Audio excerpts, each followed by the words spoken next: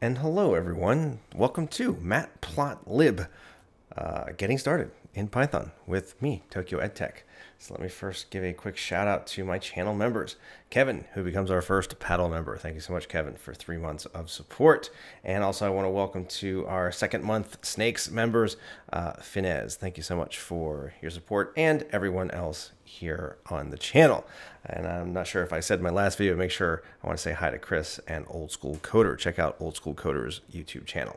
Today on my channel, I'm going to be talking about the matplotlib library. Just the absolute basics to help you get started. This is a pretty big library. It does a lot of stuff. I'm going to show you just a tiny little piece of that. So the first thing we have to do to get started is we first have to make sure that you have it installed. Okay, so what you would have to do to test this is go to import matplotlib.pyplot. We're going to be using the pyplot section, I don't know how else to put it, of matplot library. And I'm going to import it as PLT. So when we do import something as, we basically change the name. So this is a little bit of a convenience for us. So I'm just going to go ahead and run this and see what happens. Okay, so program exited. You see it says no module named matplotlib found. Okay, so this tells me something has gone desperately wrong. Matplotlib, and I'm going to go up here, just check my build commands. Okay, we are in Python 3. So let me go ahead and test this. I'm going to go down to the terminal here. I'm in Genie, and I'm going to say pip. I'm going to try pip install matplotlib. Okay, pip not found. So I'm going to try pip 3 install matplotlib. And we should see, oh, okay, there we go. I didn't have it installed. I don't know how that's possible. And so you can see it's actually installing a bunch of stuff. Okay, and so it's done a bunch of things, and that's how I've installed it. I'm actually glad that happened, so you can see the install process. And I'll put that command down below. Actually, I'll put it up here too. So I typed this in the terminal, and this should work on Windows and Mac and Linux as well, which is what I'm running. So it was pip3 install matplotlib. Okay, and if that doesn't work, I'm not quite sure what to tell you. So I'm going to go ahead and run this again and see what happens. And basically nothing happened. Exited with code 0. So that tells me there were no errors. So this kind of gives me an idea that, hey, maybe this worked. So basically, pyplot is a kind of an interface for the matplot library that helps you to make simple charts. It's not as powerful as the full thing, but it's good for beginners and getting started. So I'm just going to try one of the commands. I'm going to try plot.show and just see what happens. And I'm going to go ahead and run that. And did anything pop up anywhere on my computer? No, it did not. Okay, so it ended, I think. Okay, so that's not what I expected. So I think maybe I have to actually go ahead and add some data. So I'm going to go ahead and add some data. And let's just go ahead and add, say, some scores. So let's say we've got our test scores. We got a 35. We didn't do very well. Then we did much better. We got an 89. Then we sunk back down to 67. And oh, we had a good day. And then we started getting A's for that. So what I got to do then is I got to do plt dot plot scores. Okay, so I'm going to go ahead and run that and see what happens. And there we go. Fantastic. Okay, so that tells us a little bit. So here is the absolute bare minimum for using this particular program. So we need to create a list of values. We need to plot those values. So notice I use scores and scores here. And then we use plt.show. And then what happens is it pops up this really nice window for you. And you'll see, so 0, so this is my first score, because remember list indexes start at 0. So that was a 35. Then I got an 89, then a 67, 95, and you can see how it went out there. So you'll see a couple of options here. Now on some computers you'll see it down below. On mine it happens to be up here. So I can click that and I can pan. Okay, so I can look around in case things I want to move off the scale. I can click here to zoom in on a section of the chart. And I'm not sure what this one does. Oh, I can edit that. That's pretty cool. I didn't know you could do that. That's pretty cool. And I can also save this onto my computer as a PNG file, which is pretty cool. And I'm going to show you how to do that programmatically later. Now, something to keep in mind. While plt.show is visible on the screen, this program over here has stopped running. So if you're going to put this into another program, it will stop until I close it, and then the program will continue running. Now, in this case, of course, it ended because I'm at the end. Okay? So that is the basics of it. So what I want to do is I want to show you a few little tricks, a few little things to make your charts look nicer, and then kind of let you have a play with it. So something I might want to do is I might want to add a title to my my chart. So as I was mentioning over here, just to show you, I'm using the pyplot interface of this library. And so here are all the different functions that you can play around with. Now, I definitely do not know what all of them do. I'm going to show you just a few of them. Now, obviously, we've used plot so far, and we have used show. Okay. So a couple things. I'm going to go ahead and try plt.xlabel. And I'm going to say, call this score number. And I'm going to do plt.ylabel. And that's going to be percent. We'll call it percent. So I'm going to test that because I'm doing this from memory, so I could be wrong. I'm going to go ahead and run that. And cool, that was correct. So you can see now the X label down here is score number. And the Y label over here is percent, which is pretty cool. Okay. Now, one thing, in this particular case, we know that, because since we're doing percentages, it's going to range from 0 to 100. And because we only have a range, a low of 35 and a high of 99, it's using that as the range. So what we can do is we can use something called ylim. So the y limits, I guess you'd say. And that's going to be a list. I think it could probably be a tuple, but I haven't tested that. So it's going to go from 0 to 100. And note, I'm using little square brackets here, not round brackets. Well, again, may work, may not, haven't tried it. So I'm going to go ahead and run that and see what happens. And you see here now, 0, which is this 0, and 100, which is the maximum value. So that gives us the ability to control the range of what we see. And we could do the same thing. There is an xlim, which does the exact same thing for the x-axis. Next thing we might want to do is when we plot, we may want to label that. So in here, I'm going to put label equals scores. And this could be, well, we'll leave that at that for now. I'm going to go ahead and run that and see if anything happens. Oops. I always spell label wrong, unfortunately. Let's go ahead and run that. And notice how we don't really see any difference here.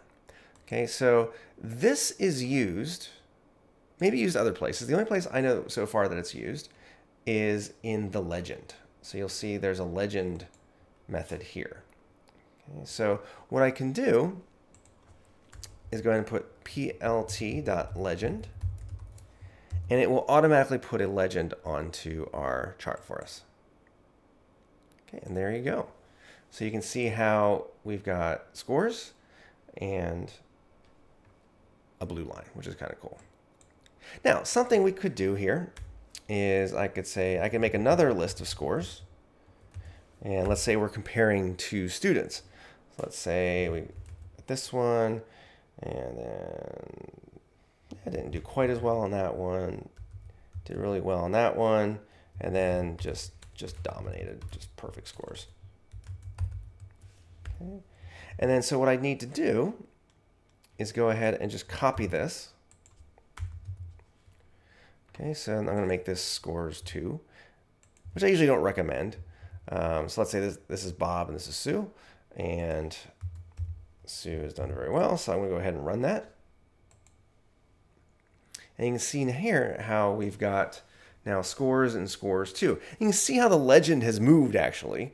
It automatically moved, I guess, because there wasn't enough space there. And you can see now, because this went up to 100, we don't really see Sue's scores.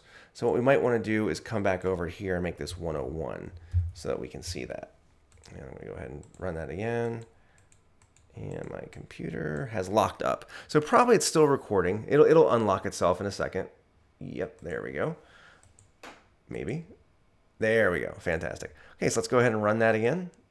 Yeah, report a problem. Yep, I don't need to report it. Don't send. So go ahead and run that. This happens a lot with OBS. Not a lot, but often enough that it's annoying. So probably I'm going to try it one more time. And there we go. Okay, so you can see now, because I changed that 100 to 101, I can now see the line there. So you can see how it has a legend. It has some default colors, and you can put multiple plots onto one chart, which is really, really cool. Okay. Now, we're using plot.show.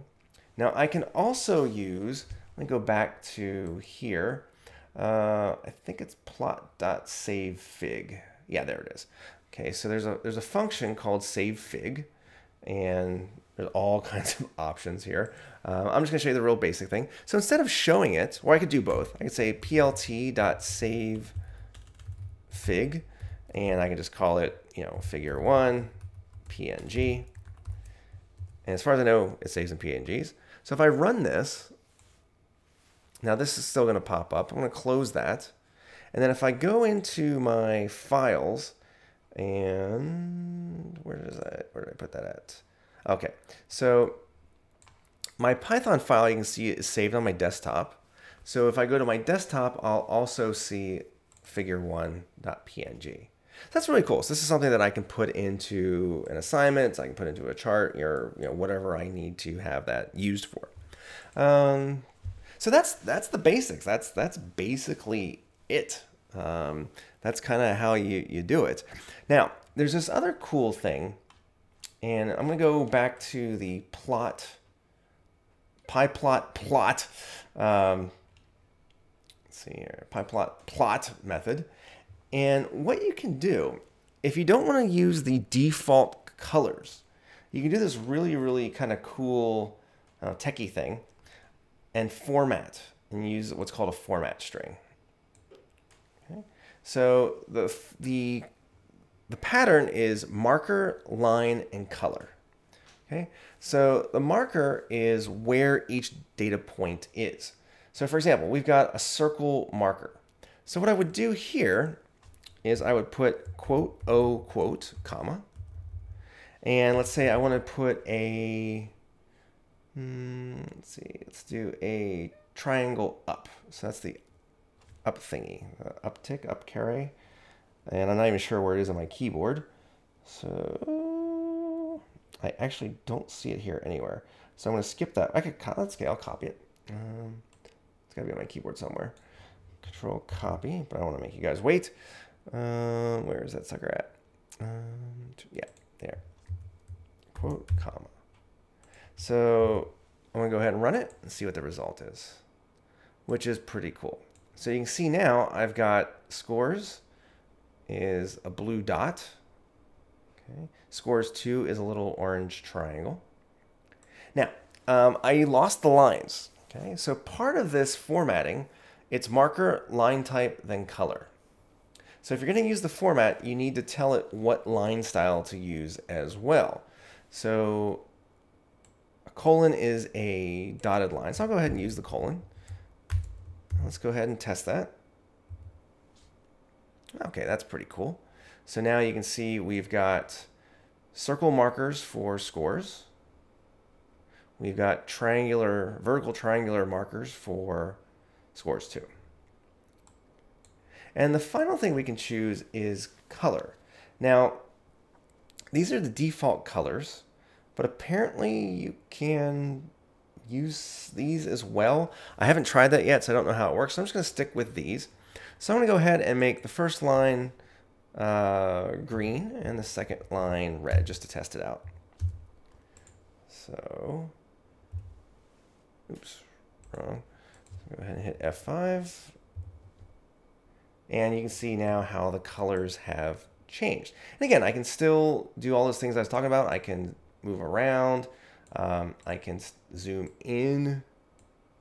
And I can see, if there's a lot of data, I can zoom in and see kind of what's going on in my data. And then once I do this, I can save it. I believe it will save the figure. We'll test it. Figure 1, we'll say zoom. So I'm kind of curious about this. And zoom. So I'm going to go back to my desktop and see what it looks like. And I'll bring that up for you. And figure 1 zoom. And it did save the zoom version. So I'm not sure how to do the zooming programmatically because I've never tried it before. To be honest, I just kind of really started using this, but it's so cool, it's so easy that I thought I would share this with my viewers because I thought you guys would be interested in this as well. I do want to try one more thing. I haven't done this before, but I saw it done.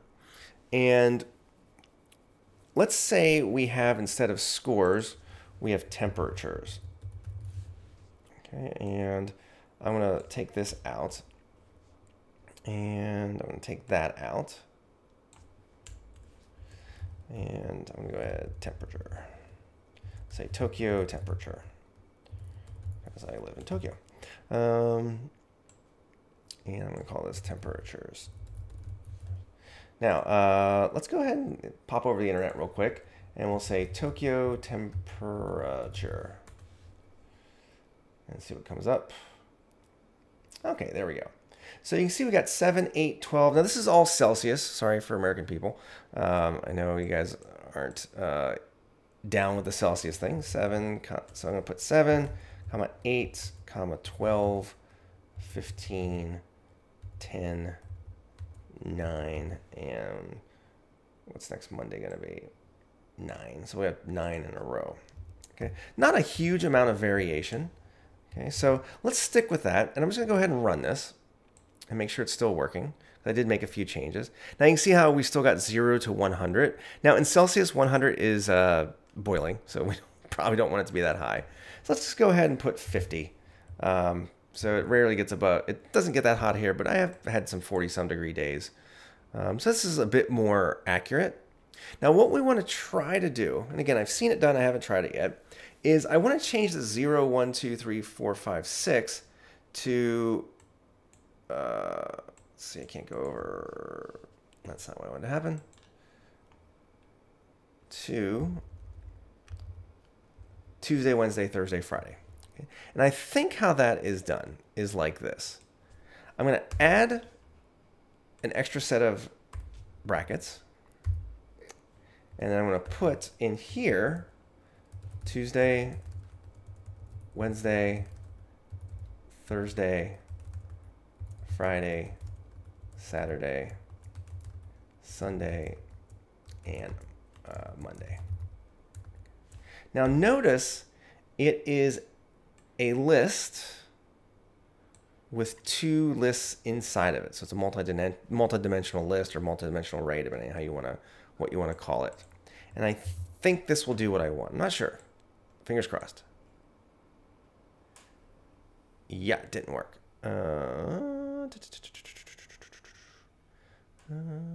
Okay, so I'm going to go ahead. I'm going to go over here and just kind of, again, this is something I probably should have tested ahead of time, but I was like, how hard can it be? Let's see here. This is where I'm going to go ahead and Google. I'm going to say pyplot, and I want to say label x-axis. Label x-axis data points. I'm not sure how else to put it. Label Python data points on plot. All right. Okay, so here.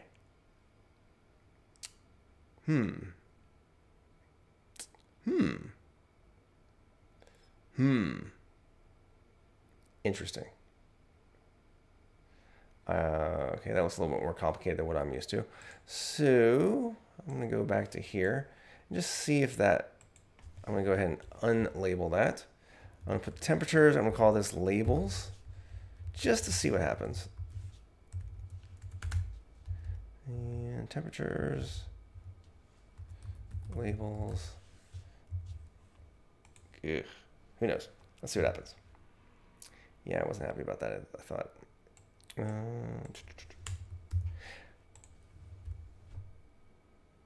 Whoa, that is not what I wanted. Okay, so I got Sunday, Monday, Tuesday, Wednesday over here. I got the numbers over here. So let's go ahead and reverse those. All right, live and learn. Labels, temperatures. Oh my gosh, there it worked. Okay, so that is more up to speed.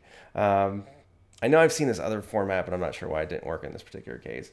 But yeah, there we go. Okay, so you can put your labels and then your value. So X comes before Y. And you can see now I've got Tuesday is 7, Wednesday is 8, Thursday is going to be 12, Friday's going to be 15, etc., etc., etc. And again, so you can see how we get a very nice chart out of this.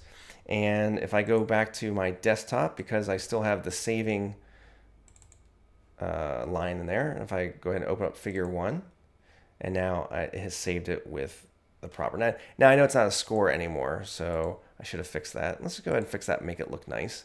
So the X label should be day, and the Y label should be temperature, and I'll go ahead and put in Celsius. Alrighty, and one more time, just take a look and see what we've got. Okay, temperature in Celsius, the day of the week, and there we go. Fantastic. So that is a very tiny, tiny little piece of the matplot library. You can see how there is some really amazing things are possible. You see some of these, if you see some of the examples, there's a ton of various just methods and things here you can play with. It's really, really impressive what is available through this library. And yeah, so hopefully that'll help you get started. That's about what I know so far. And so for my needs so far, that's about all I need. And then as usual, I'll put a link down below to the code. You can kind of download it and play with it. And yeah, so click like, subscribe if you haven't subscribed. And if you're able to, consider becoming a channel member and supporting the channel directly like these fine folks here. Thanks so much. Yeah, keep on coding. Take care.